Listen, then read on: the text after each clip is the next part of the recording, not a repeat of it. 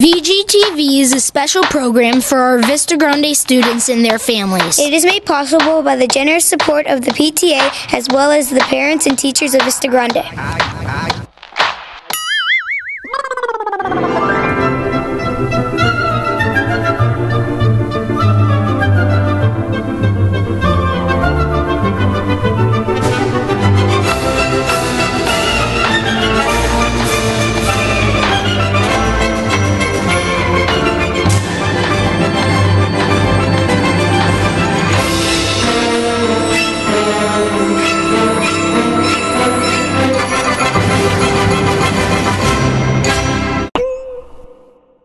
Hi VG, welcome to another snazzy episode of VGTV.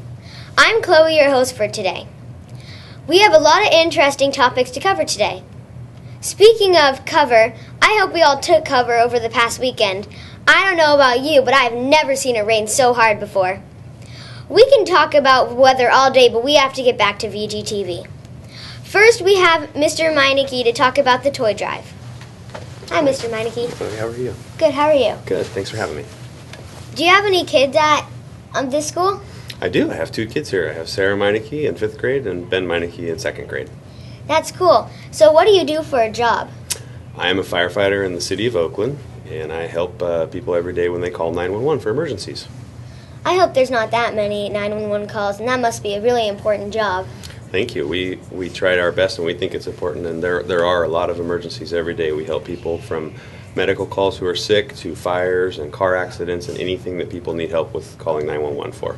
Well, good you're here. Thank you. So what is the toy drive? The Toy Drive is a very important program that the firefighters in the city of Oakland have started to try and help thousands of needy children and families throughout the city of Oakland each holiday season to make sure that every kid gets a nice holiday and Christmas season. And how can Vista Grande students participate in it?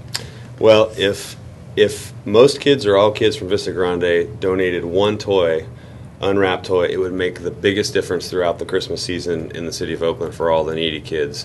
It would be a very big help. As you can see right here from behind us, some examples of $10 will get you a lot of options of toys to buy.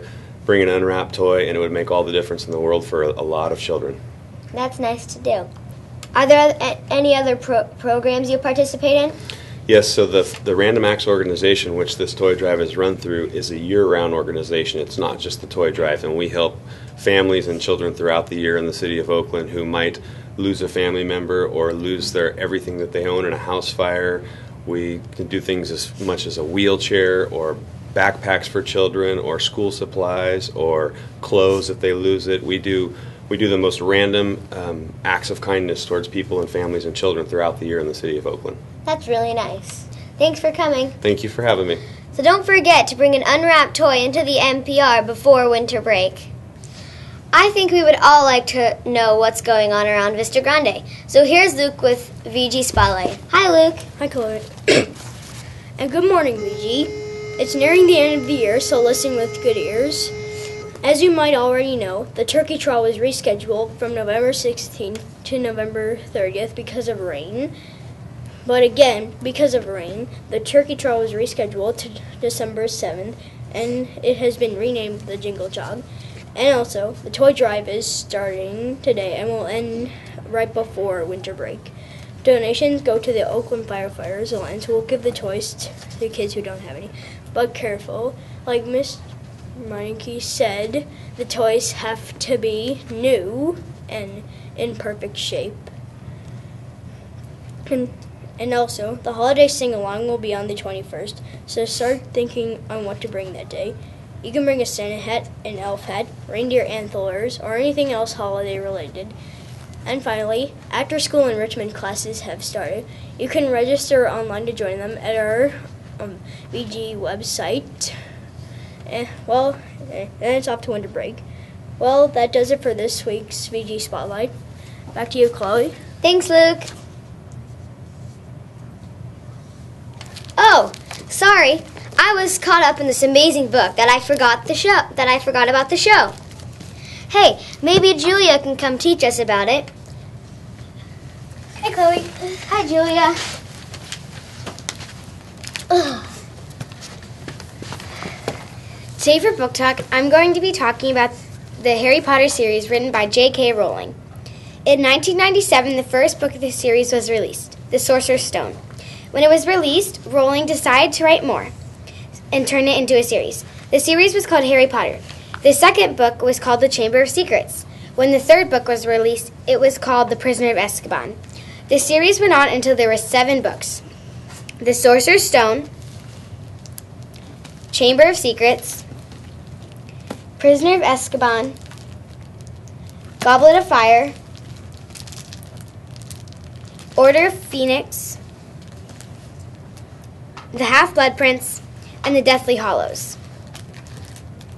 In the beginning,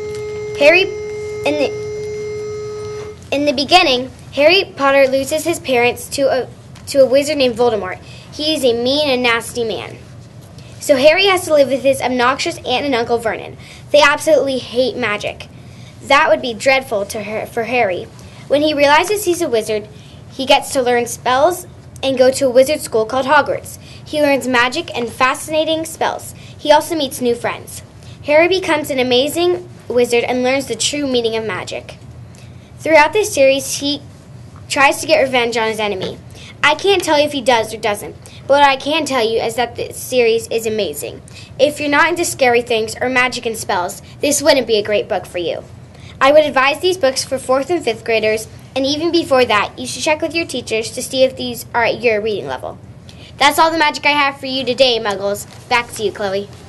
Thanks, Julia. I would like to know what's going on around the world, so here's Grace. Hey, Chloe. Hi, Grace. I'm here with Around the World, and as you all know, the holidays are coming up soon. I don't know about you, but to me, my favorite part about the holidays is, of course, the food. Since my family is Danish, we have a special breakfast food called Abelskiver. Hey, look, there's Chef Julia with a fresh batch. Chef Julia's in the house.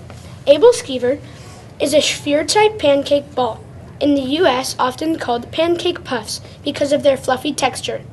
My family often puts jam, sugar, or butter on our Abelskiver. The Abelskiver pan has 7 half-sphere indents, so the Abelskiver can turn round into a round-like shape when it cooks. You often cook on a stove. You can find these at your local Trader Joe's store. Hey, Coach Nelson, try one. My masterpiece. Ow! Yum. Thanks, VG, for listening in on a Danish holiday tradition. Bye! Thanks, Grace. Did you know that the show's not over yet? And did you know the next we have Justin with Did You Know? Hi, Chloe. Hi, Justin. Did you know that concussion experts, doctors, athletes, and other people are trying to set age limit boundaries for contact sports such as football, lacrosse, boxing, and hockey? What does that mean? It means that experts are trying to take away contact sports from kids under 14. Many people agree with this, including NFL players. They say that it's just a game and they don't want to put their own sons at risk. They also don't think it's worth getting a concussion, becoming paralyzed, or even dying. Concussion expert Dr. Robert Cantu lists a few reasons why it is worse for kids to play contact sports. First, kids' bodies are too small for the heads like a bobblehead. This makes them easily be able to whip back their head and get a concussion or whiplash. Also, they don't have as much coating or insulation on their nerve cells as adults do, similar to the outer protective covering on a wire. Lastly, kids don't have as good equipment or experienced coaches to prevent injury. Not only does Cantu want to stop collision in contact sports, but he wants to eliminate what could be injuries in non-contact sports, such as soccer players from heading the ball and baseball players from sliding headfirst into bases. Chloe, can you imagine not being able to head the ball in soccer? That'd be weird. That'd be bad. Other experts argue that choosing 14 is random and that risking getting an injury is just part of the game.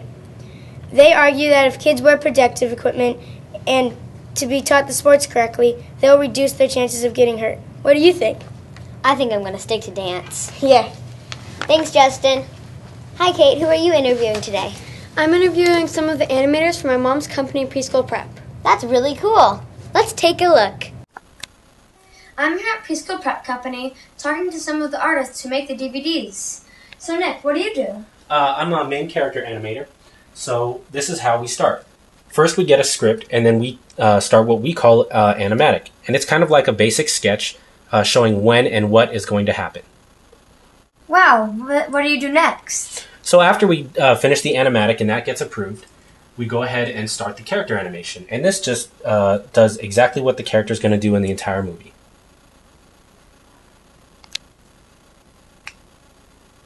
Wow, thanks Nick. You're welcome.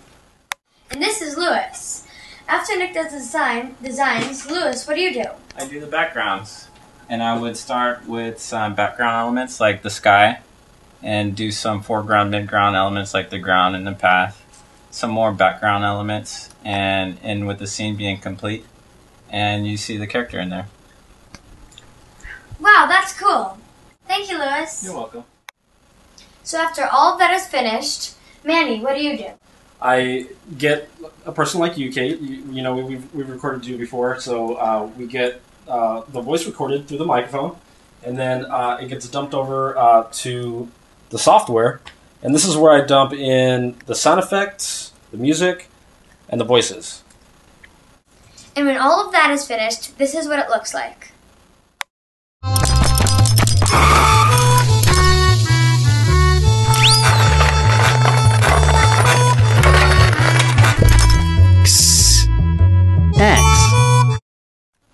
And that's how all of the animations are made here at Preschool Prep. Wow, that was so cool. What was your favorite part of the interview? Probably learning how they use the monitors. That's really cool. I know we all love playing sports, so here's Jack with Falcon Fitness. Hi, Jack. Hi, Chloe. Good morning, Falcons. Did you know here at Vista Grande we can almost put together our very own Olympic team? We have some of the most talented athletes right here in our very own school. These athletes compete at the top level in their sport. This weekend alone, we sent 2 swimmers from the Sycamore Stingrays to the Junior Olympic swim meet, Jacob Soderlund and Olivia Stark. Chloe, I'm excited to see how they did. It must have been crazy swimming in the rain. Yeah. Moving on to soccer. We have Griffin Turner and Ethan Lopez playing on a highly competitive Division I Gold boys soccer team, and Griffin even finds a way to compete on the top lacrosse team as well. Audrey Noachek and Annie Huther and Jaden Panovich and our very own secretary, Julia, play on a girls' Division I Gold soccer team. Chloe, doesn't your sister Emma play Division I Gold soccer? Yeah, she's on the Fury. I'm sure you can agree, playing on these types of teams is like having a full-time job. Then we have our girls' gymnastics team. Caitlin Lewis and Katie Corbett compete as level 5 gymnasts at Edge Gym in Dublin. They train 12 hours a week all year round. They competed in 8 meets this season and were required to do all 4 events, which included bars, vault, beam, and floor. All these athletes put in many hours of training and performing. Chloe, you're a competitive dancer. How many hours a week do you spend practicing? I spend about 7 hours a week practicing. What about you?